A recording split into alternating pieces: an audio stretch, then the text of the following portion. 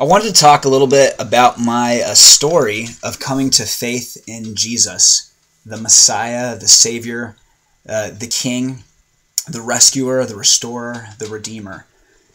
So I wanted to share this verse with you. This is from Matthew, the Gospel according to Matthew. It's found in the Bible.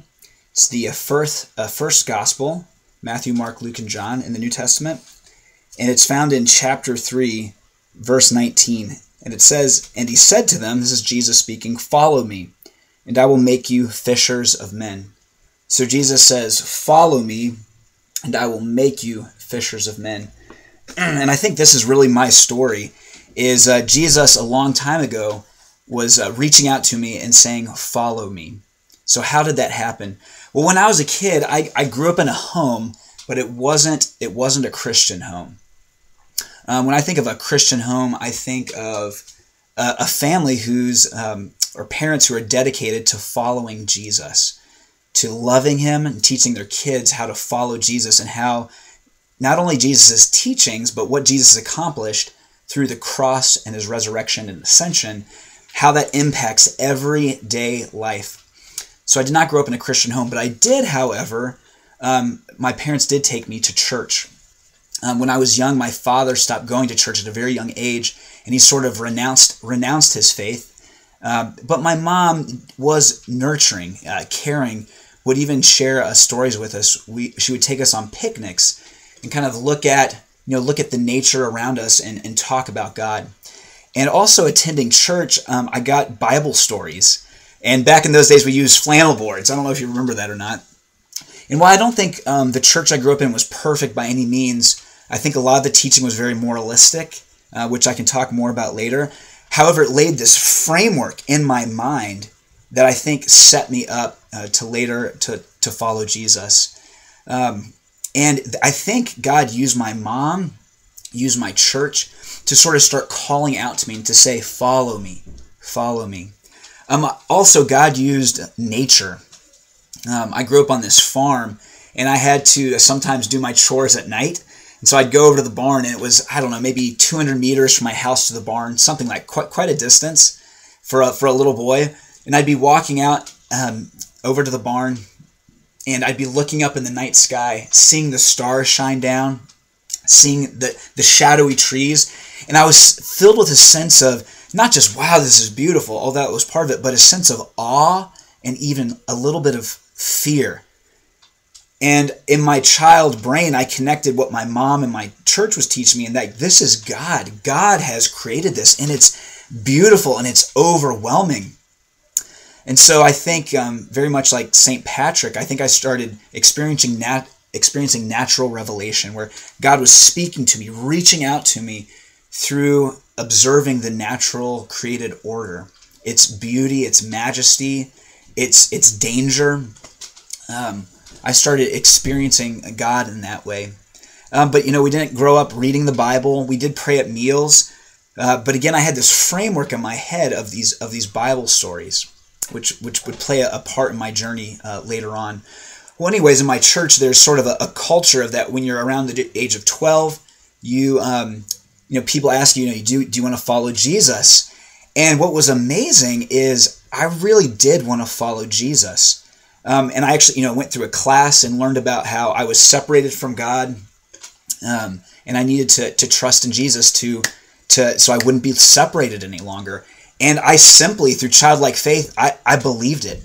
And I think if I'm totally honest, there was a little part of me, I'm a people pleaser, and I knew that's what people in my church did to make sure that you were accepted. And I wanted to please people as well. So there was this little bit of piece of me where I wanted to make my mom happy. I wanted to make my church community happy. But at that age, I did believe that Jesus rescued me and rescues sinners.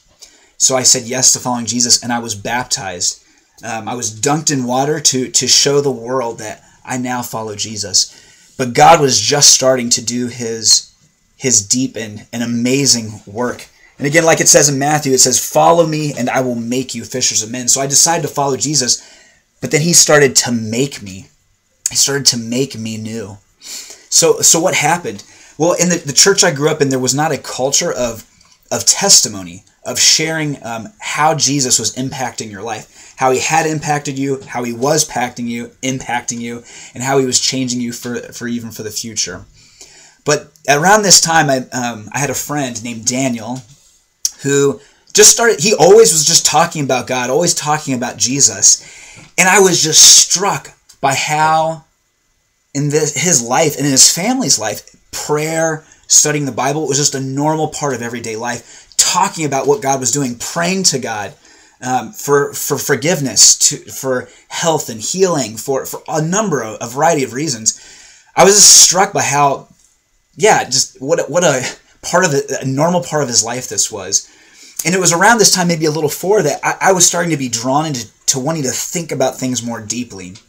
I remember having a conversation with another friend of mine about the Loch Ness Monster, but just thinking about things I hadn't thought about before and thinking very deeply. And so my friend Daniel started getting me to think deeply about who God is, what God had accomplished, and what God wanted for my life.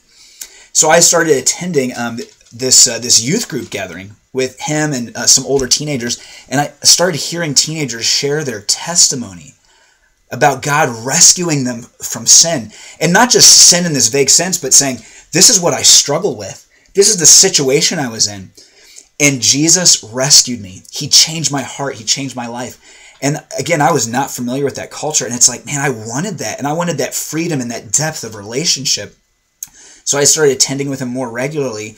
And the pastor of their church was another man who I've gotten to know fairly well over the years. We got reconnected, fairly recently. But is this pastor, and he started asking me questions about my faith. And I recommitted my life to Jesus because there was this sin, this brokenness in my life that I don't think I had dealt with. So what did that brokenness look like? I don't know if I could have perfectly articulated it at that time, but looking backwards, I was a kid who really struggled with trying to please everyone around me.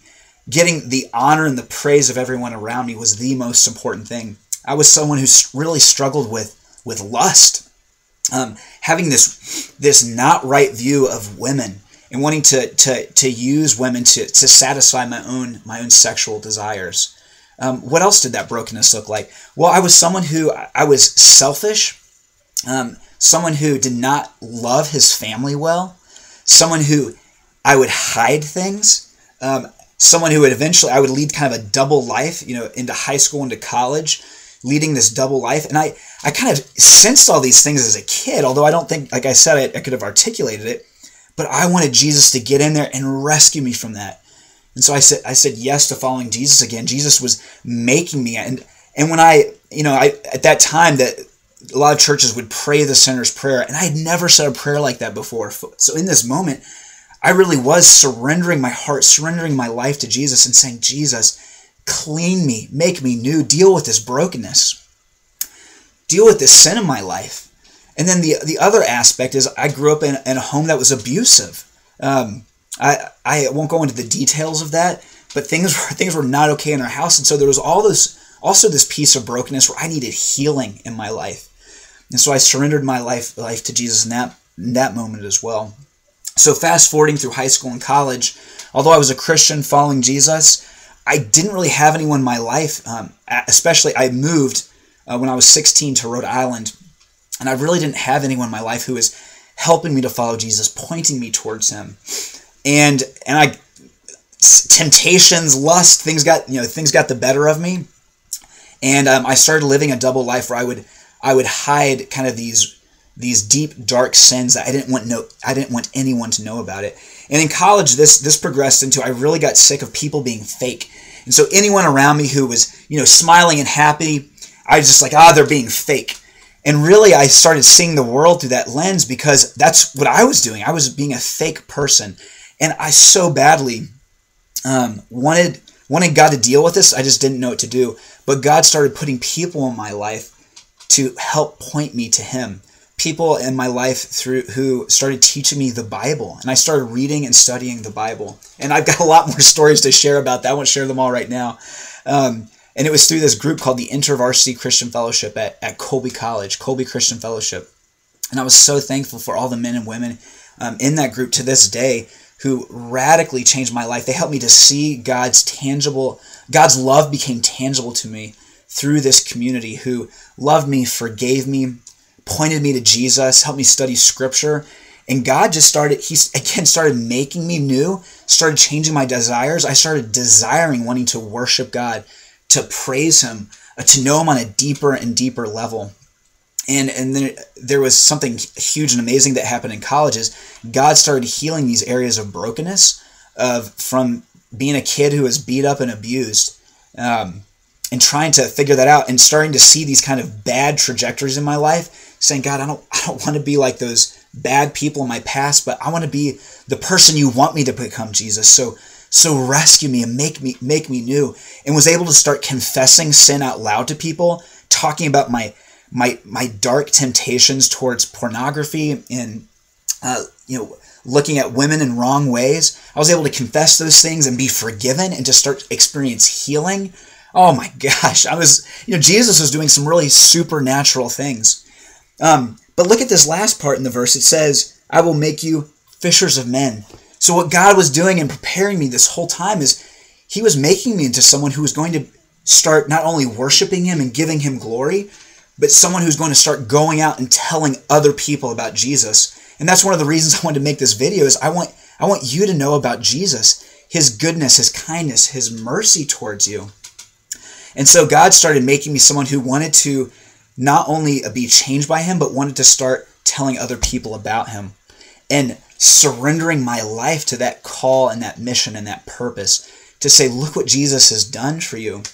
And yes, you're in sin. God hates sin. You deserve God's wrath and justice poured out against you. But Jesus has taken on the wrath of God. Jesus has died on the cross to forgive you. So receive his grace. It's there waiting for you. And so I started doing that. Not just like once, a while, but wanting to make my life about that, every second of my life about that. So wanting to have conversations with people, engaging people, serving people, loving people. And I eventually ended up joining staff with InterVarsity Christian Fellowship and started working at a college campus to help students follow Jesus. Just like I didn't have anyone when I was in high school and when I was younger to really help develop me as a Christian, I wanted to become that person for other young Christians. And then for other people who didn't know Christ and to start telling them the good news of Jesus. And then fast forward, I'm married, I've got 3 kids now. And Leah and I, my wife, we would say our lives, every moment of our life is about serving and loving Christ and wanting to tell everyone around us about Jesus. But what do I mean by telling people? Well, it means forming deep friendships, listening to them, and finding about how the gospel fits into their life and how Jesus is calling out to them right now to rescue them. So that's just a little bit about my story. And if you're someone who's listening to this video and you don't know Jesus, I would compel you, encourage you to read the Gospels or call me or email me so we can talk together about Jesus. And there's all kinds of things we can talk about, the historical reliability of the Gospels, how the Bible stacks up against other ancient documents. What's in the Bible is unprecedented. How God uses Scripture to reach out to people, to convince them that he's true, that he's trustworthy, and that Jesus has made a way to them. Jesus says, I am the way, the truth, and the life. No one comes to the Father but through me. But it's the most wonderful thing in the world to follow Jesus. So again, that passage from Matthew was, follow me, I will make you fishers of men. And that's what Jesus has done in my life. He called out to me, I followed him. Jesus is making me new. He's made me white as snow, and he continues to change the desires of my heart more for him, to love him and to love people. And he's making me a fisher of men, someone who wants to be on God's mission and part of God's purpose, and he wants to do the same thing for you. All right, I'm Patrick again, and this is my story of coming to faith in Jesus. A little bit of my story. There's a lot more. Take care.